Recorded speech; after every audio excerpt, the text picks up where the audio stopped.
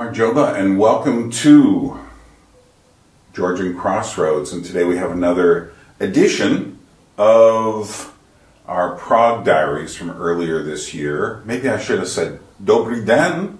So today what we're going to do is we're going to take a little trip up to, from the Mala Strana, the little city, the little town, the lesser town, up a tramway to, okay, let's see if I can do this correctly. I can see it in my mind, but there's a little thing, diacritical remark over the R, which changes it.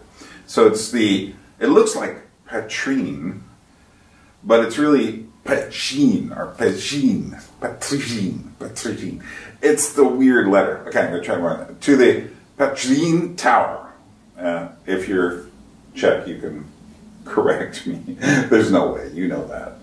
And we're going to go up to the tower. We're also going to go into my favorite house of mirrors. And then we're going to walk down the hill from there to the Strahov Monastery Library, which is one of my favorite places on earth. I'm surprised the honest guides haven't done anything on this yet, but they really should. So I'm going to do my own version of the Strahov Monastery Library, and this is really a cabinet of curiosities. I actually have a video that I did on my Anadromous channel just dedicated to the notion of cabinets of curiosities. So we'll leave it here for you. There's a link here. Maybe I'll put one at the end as well.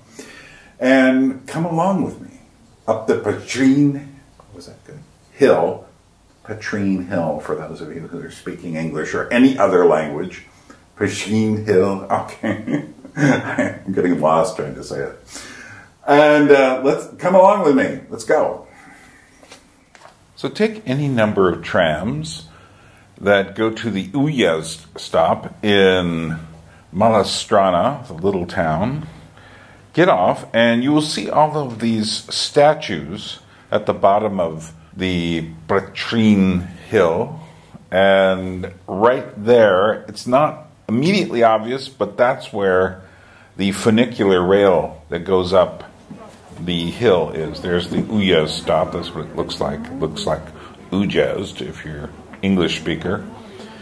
And of course, people are wearing masks. This was at the tail end of COVID times, but you still had to wear them in the train.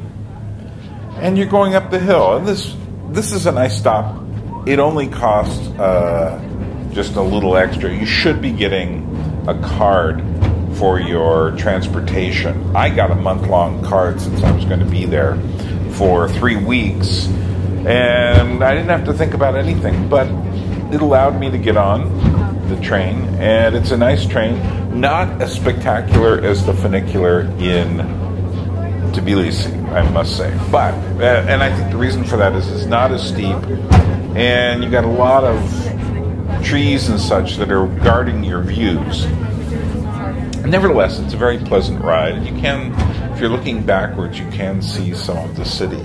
Now, this is my 6th time going to Prague, and I never go there for a couple of days. I go there for at least 2 weeks. It's been averaging 2 or 3 weeks. And this is my first time visiting, going up Petřín Hill. Did I say it right? I think that's close enough. And this is also Petřín Park, and I'm going up. I don't go all the way up, but we'll pass by the Petřín Tower.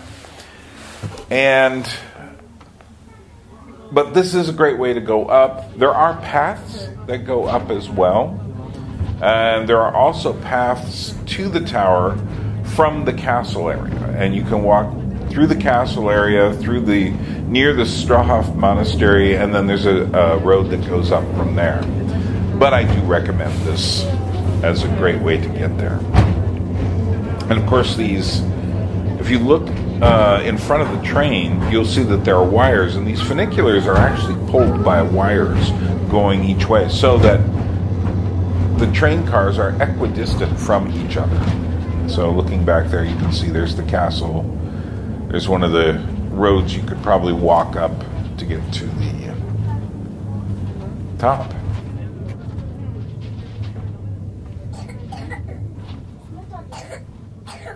We're at the place where the two trains stop, and that gives you a nice view back at Malastrana, off to the right, and the castle, Hradčany area.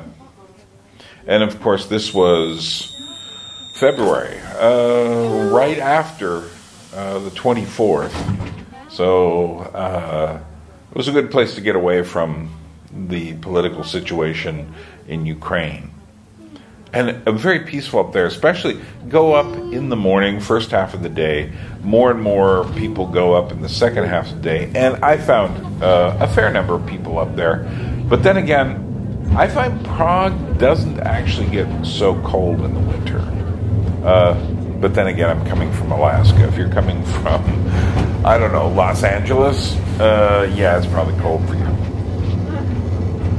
And so now we're coming into the station, and we'll get out here. And there's a nice lookout area at the top up here. And we'll spend a couple minutes looking out. Great view of the city below.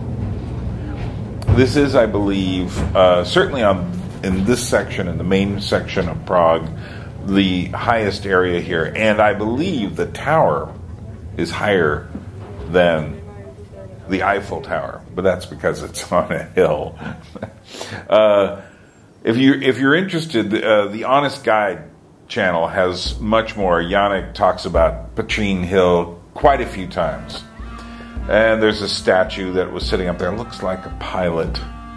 And this is the view at the top. Now, this is the middle of, like I said, this is winter. If you were here in the summer, it looks like there's a lot you wouldn't be seeing from there because of all the trees and leaves. But nevertheless, there are places to get views. And one of the, I don't know, thousands of statues in Prague. And I'm sure there's some allegorical story involved with this one.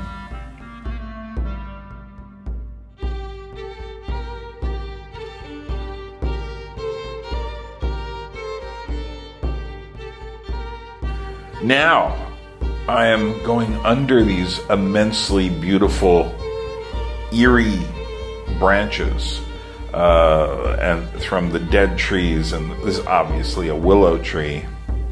And I'm on my way to the Petřín Tower, and that area. I wouldn't say it's an amusement park, but there are a couple of things there. And I would imagine during the middle of the season in the summer, there's probably you can probably get some sort of snack up there. That's the actual tower as seen through the trees, and another view of it. And it does kind of look like the Eiffel Tower, doesn't it? But it's smaller. But yet, you can walk up there, but you'd be going around. It actually is kind of a scary looking tower when you get down to it. And this is a little chapel that's up there. What does that say? Okay, I didn't have a chance to read it. And this fairy tale, almost Disney-esque castle, it's the other way around. Disney ripped off all this stuff, obviously. Holds the House of Mirrors. And I love this. This is perhaps the best House of Mirrors I've ever been in.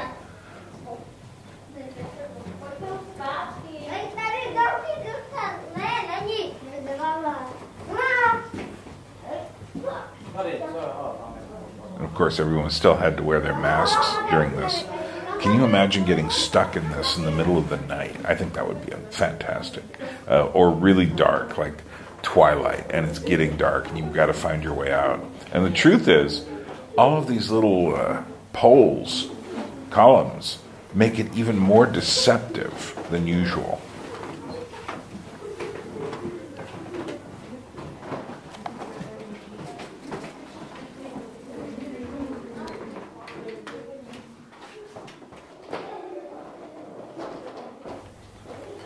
And I have a thing about houses of mirrors, I think that they are very much a symbolic object that we make, relating, of course, to our perceptions, but also relating to the meaning of life. Is what we are seeing in our lives what is actually there, or is it something in the house of mirrors? And here are some fun house mirrors, but unfortunately the angle at which my camera is doesn't show you the real distortions, because it's not, they're meant to be seen from a higher vantage point.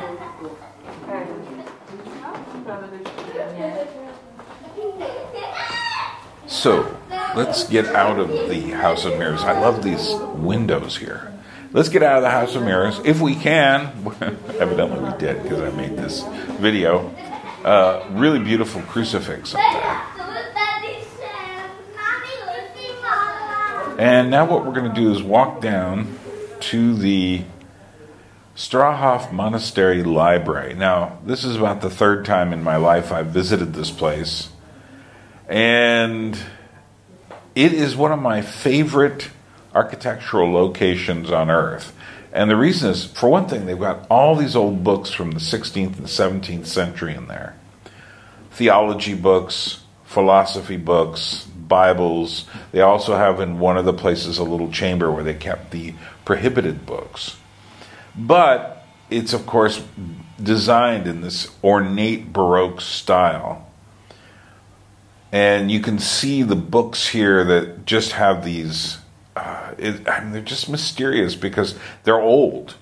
But not only are they old, they are they're tempting. You want to know what's in them. Now, of course, most of these are probably in German, would be my guess, because the Czech language was forbidden.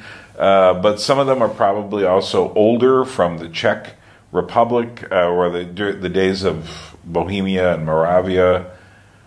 And they have statues and globes and angels in there.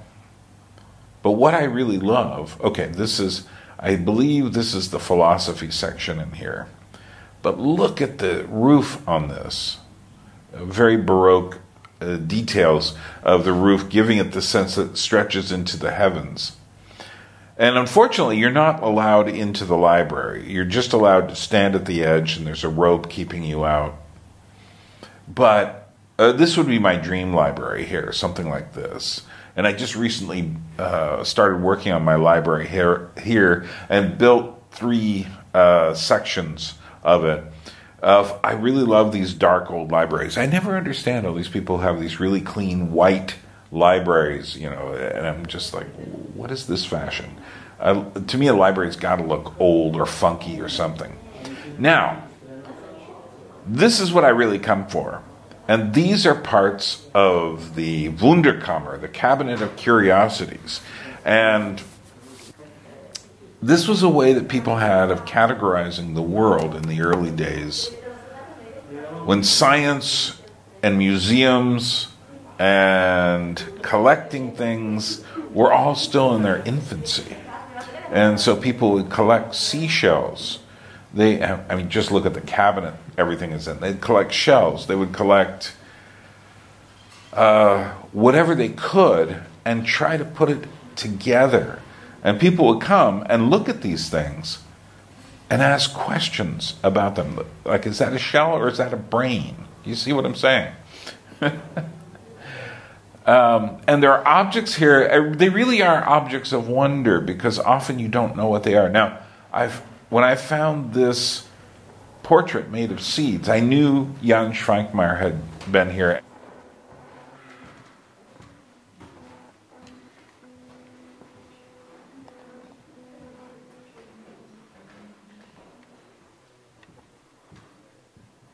And here's some other just strange little objects. There's like a miniature crucifixion in a bottle.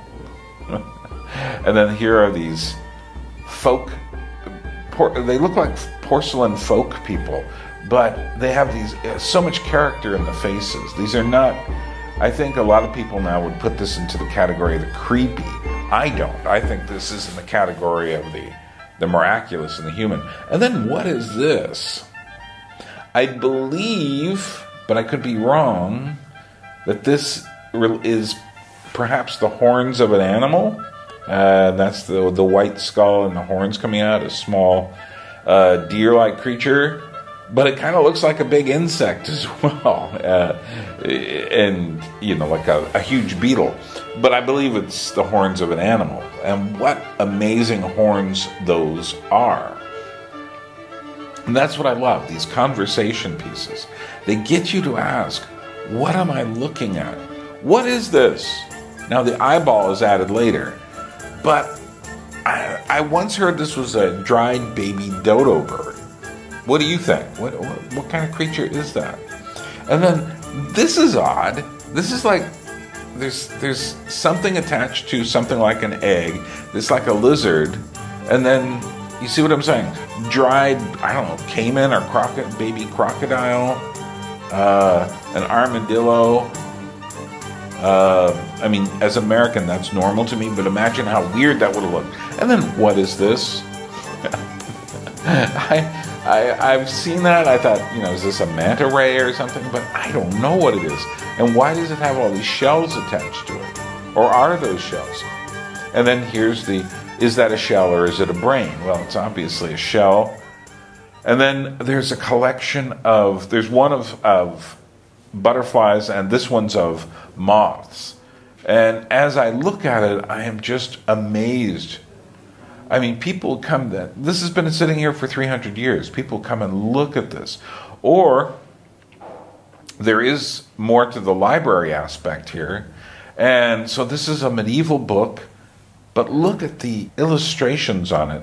And then you go over to the next page, and not only do you have those illustrations, you have a whole set. There's Jesus with his flock, Jesus with the birds. This could be the Sermon on the Mount. And then this is just a fascinating piece as well. I find this just highly unusual. Xyloteca, remember that word, 1825. That's what these books are called.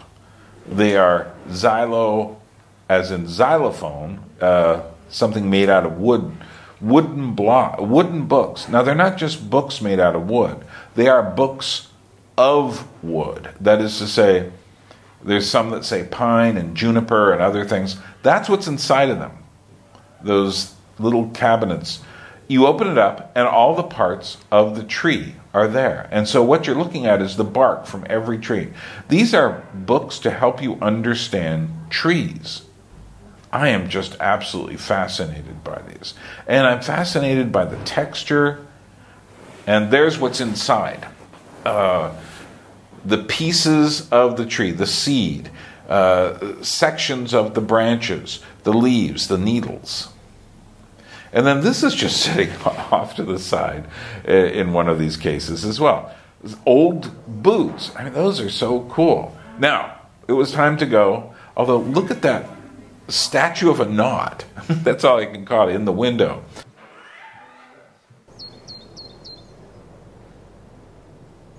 And here are, obviously, vines are going to take over. But it was time to go.